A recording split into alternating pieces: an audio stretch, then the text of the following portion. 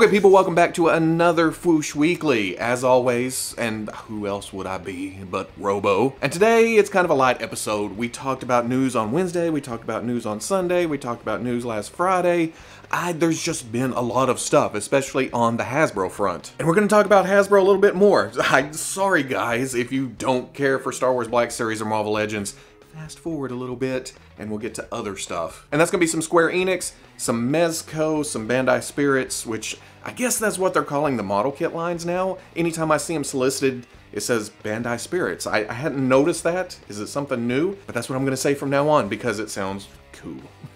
And then also some NECA, just to throw that in before I get into position. Going back to the Marvel Legends that have been revealed over the past couple weeks from MCM London, from Lucca, Italy, from Paris, France. Hitting back on Beast a little bit, we talked about this in a quickie. Ooh, was it good for you? The sculpt is there, the articulation is there, the paint is there. What I forgot to mention is it looks like he comes with alternate hands. In the promotional shots, he has fists, which is cool, but Beast is Beast. You want him springing around, blah, blah, blah, blah. And on the sample in the case, he had a splayed out hand and then he had a flat hand, and it looks like he can do the handstand that everybody wants him to do. This is so close to perfect. I'm not taking anything away from what they've already shown us, but perfect in my book would be a neutral face. And maybe that'll come later in a deluxe or a box set or a vintage. I don't know. As long as we eventually get one, I'm good. But until then, I'm also good with this. Also in this shot from Project Piper Customs, he's in the back right there repping ACBA, you can see that Beast doesn't look overly huge. Yes, he's bigger, but he's not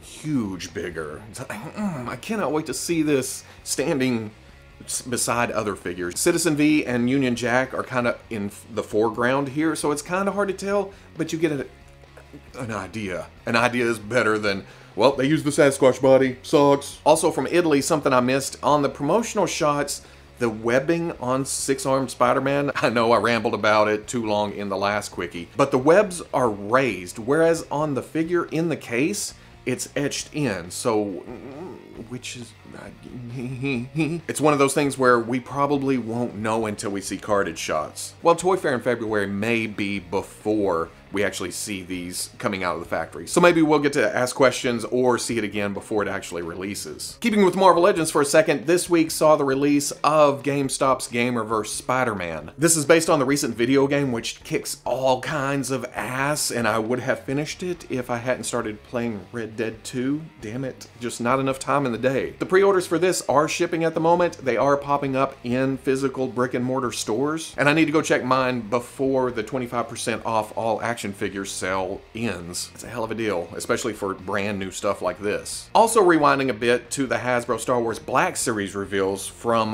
which one was this? Was this Paris?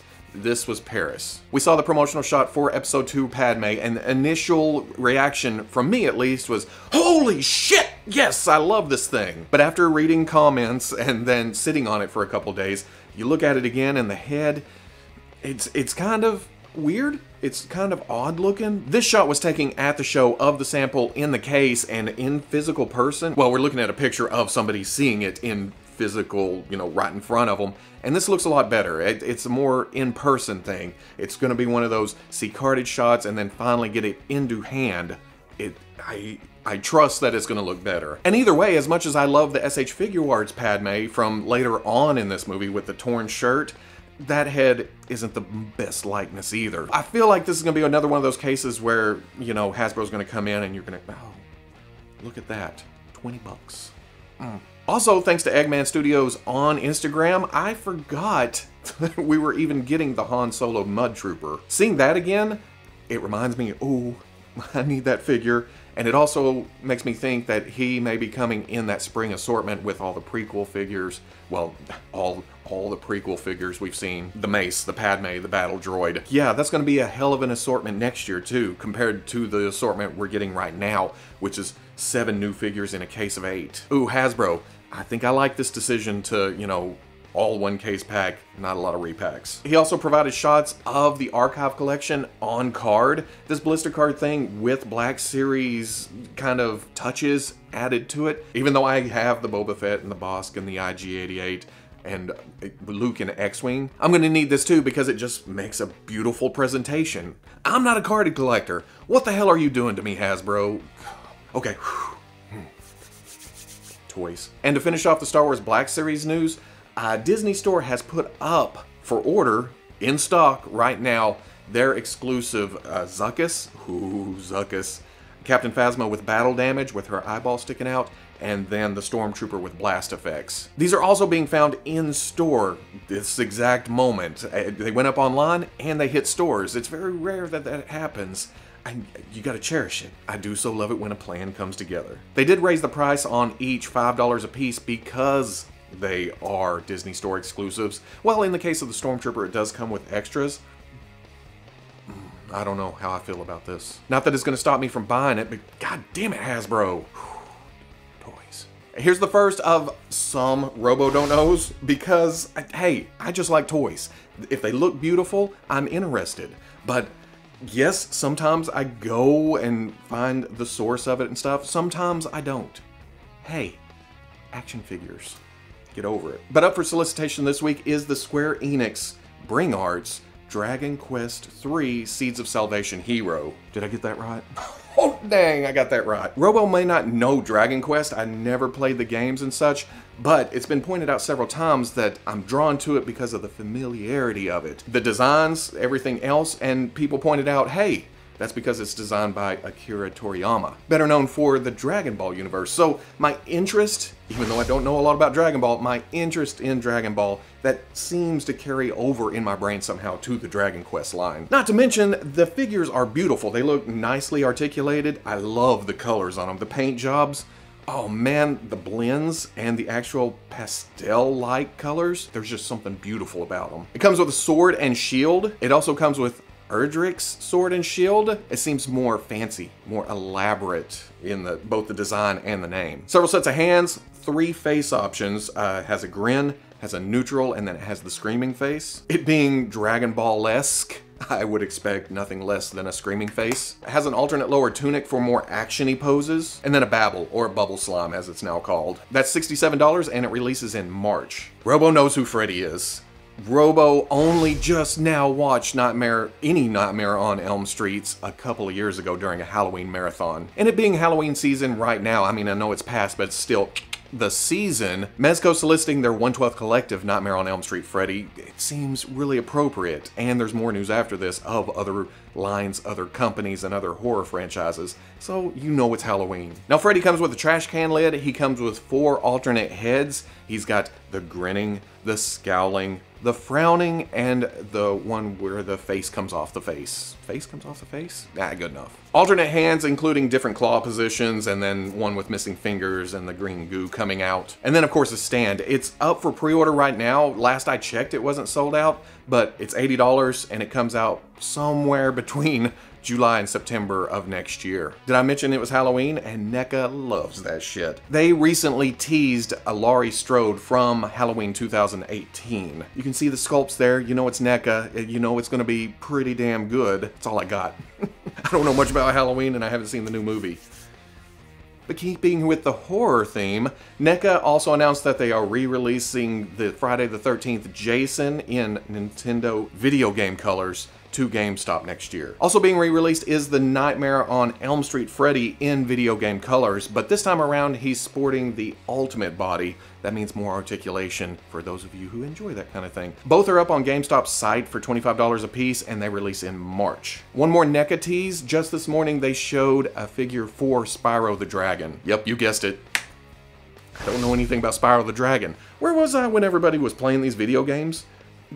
I don't know. It's Arkansas. We're usually a couple years behind, and by the time we catch up, we skip some stuff. But like Crash Bandicoot, it looks like a hell of a video game action figure. Researching the new model kits from Bandai for both Dragon Ball and Star Wars, I ran across this, and I don't know anything about Haropla? Sorry? Haropla? It's something. But this is the Haropla, I said it again, just trying it, I hope that's right, mobile Haro plastic model. Now I have no attachment to this, but for some reason, this is saying, buy me and put me together and I will be awesome. Now apparently the standard Haros have been out for a little while and they look cool, they're a ball. Hopefully me, actually making a circle will help you understand that it's a ball. But it has cool flip-up things. The arms come out, the legs come out, the front comes off for some kind of guts look on the inside. The best I can find, they say the standard one is 2 inches. So going by that and kind of just looking at the exoskeleton on this one, I'm gonna guess it's around 3 inches tall. Before the big ass guns gets attached to the back too. I also don't know if the inside ball thing comes out of the exoskeleton and it does the little flip out arms and legs thing. But either way, even just in the exoskeleton, if this is the only presentation you have, I may need it. I don't know if it harkens back to Marvel Comics' Nanny for me for some reason. It's the same basic premise. It's a ball with arms and legs. Whereas Nanny is an egg with goggles. Yeah, I know, I get it. It doesn't look exact, but it makes me think there has to be a Gundam somewhere out there that kind of looks like Orphan Maker. Ooh, late 80s comics. Now this is $9 on AmiAmi. So for $9, I have to give it a shot. That's just the shipping's gonna cost more than that. But I still have to give it a shot, see what's going on here. Also don't have to wait too long because it comes out in January. But also in January is the Bandai Figurized Standard Dragon Ball Super Ultra Instinct Goku. Once again, if I put those words in the wrong order somehow, let me know in the comments. It kind of looks like the same legs and feet as some of the other models we've gotten, the Super Saiyan God, Super Saiyan Goku, or Super Saiyan Blue, whatever you want to call it. The Super Saiyan 3, the standard Goku, the Super Saiyan Goku. We've seen this, at least the legs, a couple of times, but you get up past that, the torn shirt hanging around the waist, the bare chest, the bare shoulders, the head, the hair. That looks like all new pieces. I haven't had a chance to watch Super yet, but with the silver hair being a little bit more pulled in, it's not as extreme as we usually see with Super Saiyan. I'm loving that look too. And the silver just looks delicious. I don't know why I say delicious whenever I think of silver. It's just kind of ethereal a little bit. What that has to do with delicious, I don't know. Maybe I'm hungry. I am hungry. It also looks like they're continuing to improve on how the models go together. With previous models, it's usually just wide eyes and a separate piece for the black in the middle, a separate piece for the eyebrows, and it gives a great look without having to apply decals to the face or doing your own painting. Here it actually has eye color, pupil, iris, there's silver around it, you have the silver for the eyebrows. There's a little bit of glare, a white piece coming up to denote like shininess. It's a little bit more, I hate to say realistic to a figure like this, but realistic. Now it comes with a couple of different face pieces. I don't know if it's 2 or 3. Solicitations say 3, but then only show 2 and list 2. After it says 3 faces, it just has, you know, the gritting teeth and then the normal face. Also not shown are the effects. They list as Kamehameha buildup